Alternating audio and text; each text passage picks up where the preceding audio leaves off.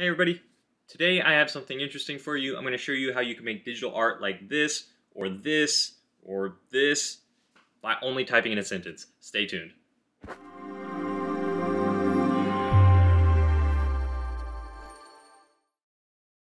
Today we have DALL-E. This is the program that I'm going to be talking about today that can generate artwork for you. It is pretty much free. Pretty much, I say free with an asterisk. It's semi-free.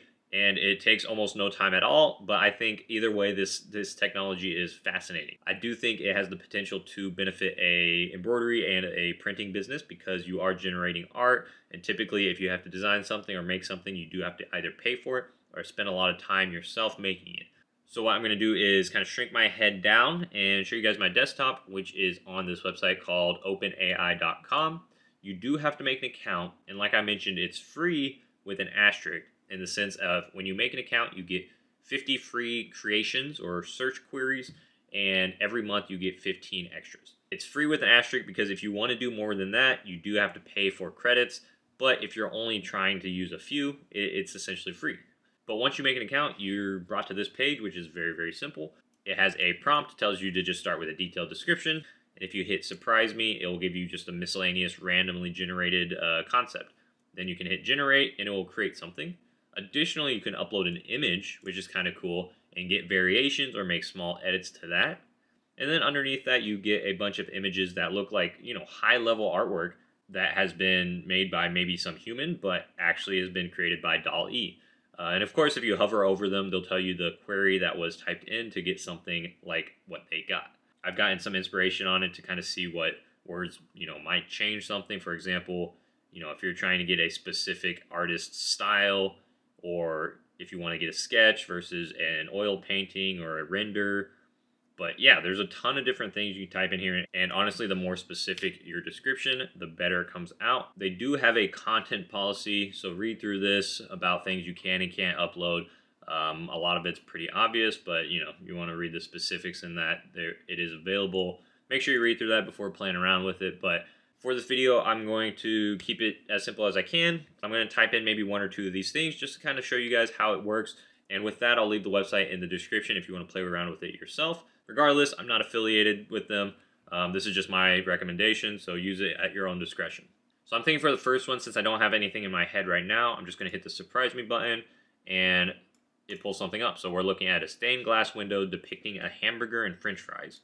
And to make sure it's not like something that's, they have ready to go, I'm going to say, let's see, like oil painting, right? So let's hit generate. And honestly, the part that probably surprises me the most is how quickly this works.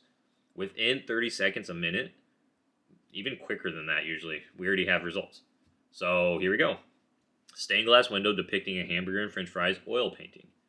And I mean, all four of these are pretty much that. But yeah, I honestly, the first time I used it, I was kind of a loss for words because of how cool it was.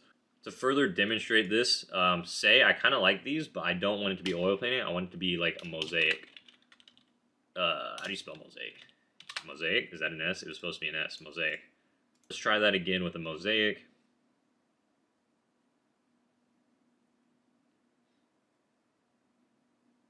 And here we go. I mean, like, within a minute, 30 seconds even, we get these results. And granted, I wouldn't print this on a shirt, but like, for example, in the business mindset, if you have a client or a customer that's wanting a specific image, that's not a logo, not text or anything like that, but they're having trouble visualizing it, you could definitely just type in their description, how they want it, just get something and put it in front of your customer. And it takes you no work at all.